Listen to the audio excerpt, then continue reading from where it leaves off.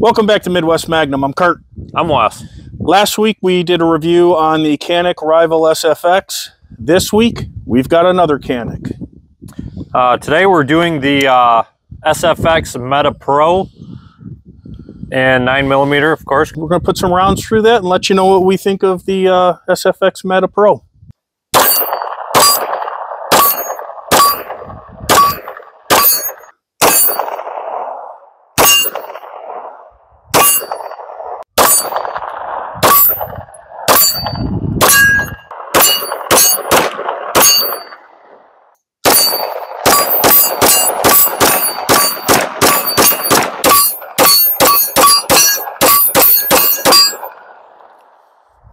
I love the CANIK trigger.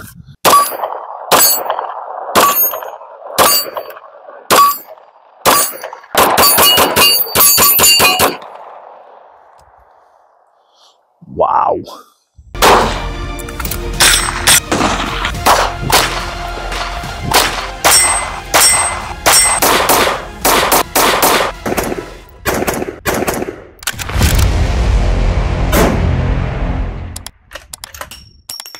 Today's review is brought to you by Central Arms. Central Arms offers retail gun sales focusing on special orders for hard-to-find firearms, ammunition, and accessories.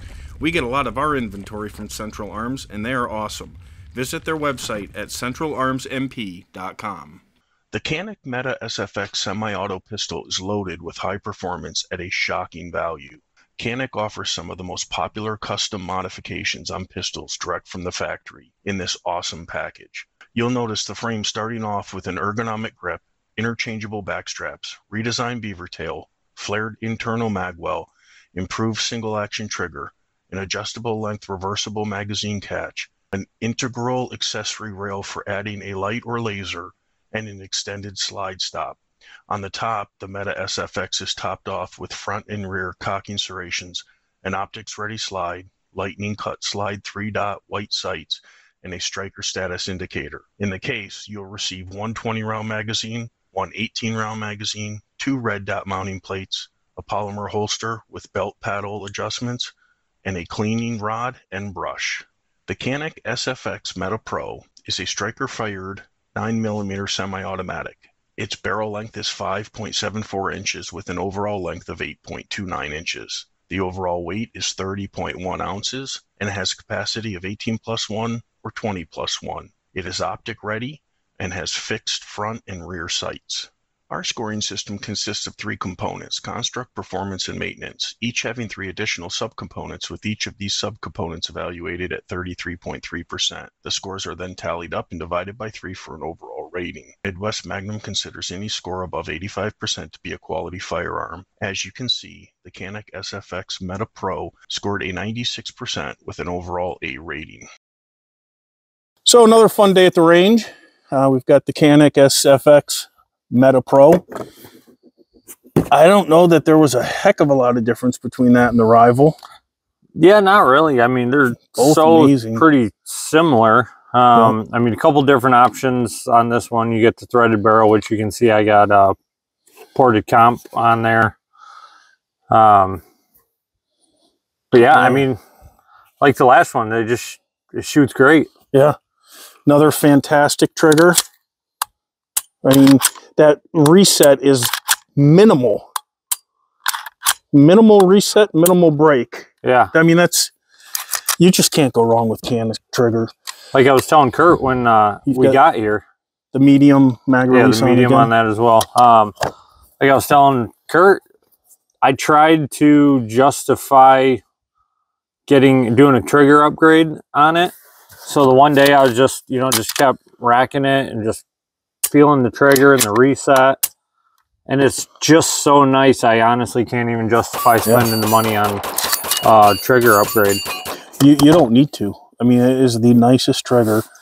It feels a lot like the Rival. I mean, honestly, I don't know that there's much difference. I couldn't right off the bat, like if you blindfolded me to shoot, which would be a good idea. If you were to blindfold me, it'd be like everyday shooting. Yeah, pretty much with these eyes. I don't know. I could tell the difference, honestly. Now, when you do the upgrades to that Rival, you will definitely feel the difference. You've got some up. There's more. Oh, the same upgrade is on the Rival.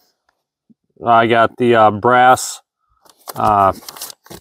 magwell, brass backstrap. I got a couple mags with brass 4+ for the extra weight. That is it's heavy. Supposed to balance it off a lot better.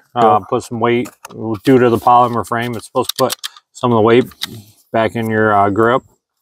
So it's got the same great ergonomics, the same great grip. Everything is. It's honestly, I really couldn't tell much the difference between the SFX Mete Pro and the Rival. It's just a great gun. You know, the one beautiful thing about doing this video is now you get to add all the bling on it. You get to do all your upgrades that you said is killing you not to be able to do. So, right. And we'll have that in a future video of all the upgrades and what a difference it makes. Because I would say that weighted backstrap is probably going to help balance the gun a little more, because these are not small guns, you know. But it's definitely front heavy. It is front heavy, not horribly front heavy. But then again, I mean, that, you know, that works a little bit to your advantage in recoil. Agreed. In recoil management. So, but I liked it. I honestly, if they were the same price. Now, what was the price difference between these two? $100? Actually, my wife got me that for Christmas, so I don't know. So I think that it might be $100. Maybe $100. Don't quote me on that. I'd have to look. But honestly, you gave me either one, I'd be thrilled with them. And if I got to choose, just because of the bling on that Rival and have that be my pimp gun, I'd probably go with the Rival. But I see an SFX and Mete in my future, because that is just a really, really nice gun. And I'm really curious to get the SFT out. Yeah. Because that's the SFT Mete Pro instead of the SFX. So I'm curious to get that out, because I haven't shot that yet, and see what the difference is. And it's same, like, is it going to be as similar? I mean, quality-wise, I mean... Well, you know what's really going to be crazy is when we have the TTI Combats come in. Yeah. What is... Because everybody I've heard has said that that's completely different than any others, even better than any of the other CANIKs. Right. And... yeah, they do have a tier step up as you go from like the TP9DA up to the SFX, up to the Elite, and then you got the Rivals and the Mete Pros. But I mean, is it going to be that much to where it's a $300 upgrade? I don't know. It's going to be hard. And that's our goal at the end of this video series of all the CANIKs, is we want to let you know, is there a big difference between these guns that would warrant the price difference? Because, I mean, some of those TTIs are selling on Gunbroker for $1,200. That's crazy. Yeah. Same with the Rival S, which was my original next one that I wanted pretty bad, and talked myself out of it 3 or 4 times. But due to the steel frame, it's supposed to be balanced pretty good. But I think I'm going to accomplish that with what I'm doing. Yeah. So, I mean, will I get it in the future? Hey, you never know. Well, and another great thing that Wes was bringing up earlier, and we forgot to mention on last week's video, is the mags are all interchangeable. Yeah. As long as, you know, for example, I couldn't take my TP9DA and put it in the Mete Pro because it's 15+1. It wouldn't go all the way up. But you could use these on my TP9DA.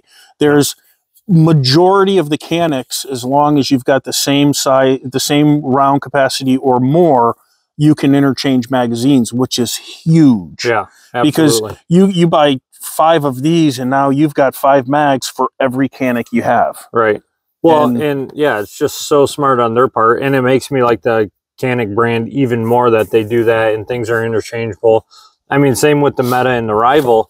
I mean, the back straps are the same, the mag wells are the same. So, like, if I want to, I could put the gold on this, or, you know, vice versa. Or it's just, you might not like it on the Rival, and so you swap them out. It's anti-Apple.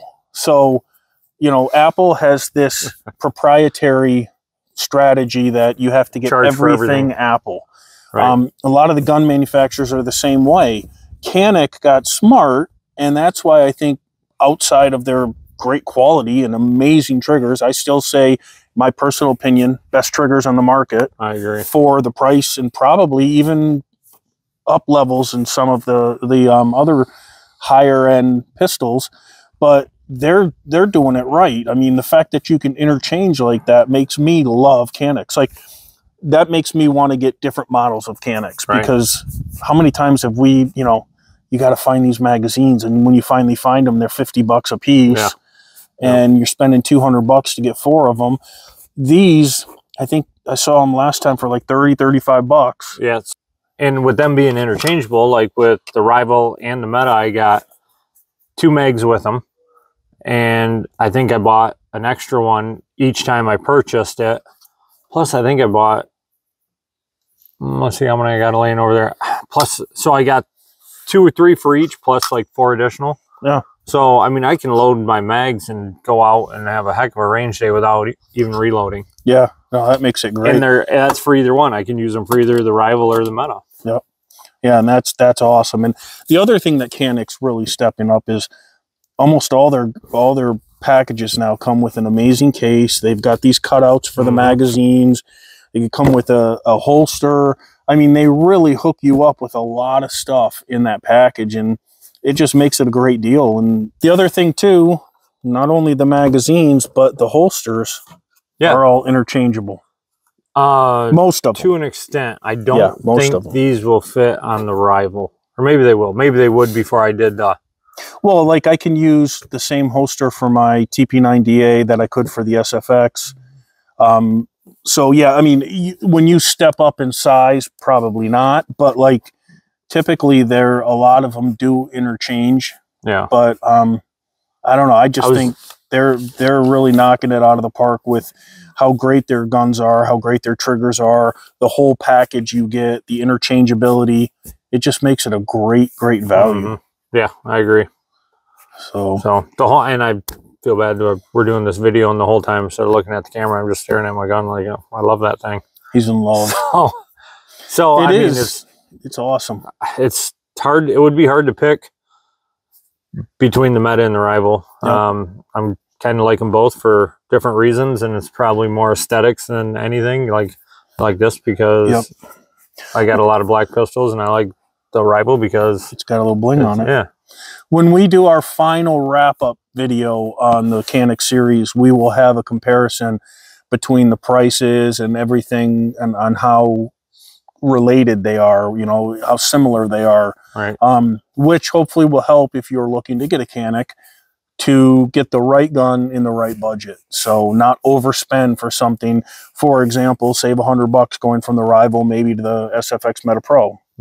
We don't know yet. We haven't done all of the videos, but our next video is going to be the SFT METE PRO, and it'll be interesting to see then after that when the TTI combats come in, if there is a big difference in those. Right. So we'll have 5 or 6 of the CANIKs that we'll be able to compare and show you progressively what the differences are and what the price tags are, and how similar they are. But I can tell you right now, I can't imagine a single one of those 5 or 6 where the trigger doesn't blow every other trigger in the market away.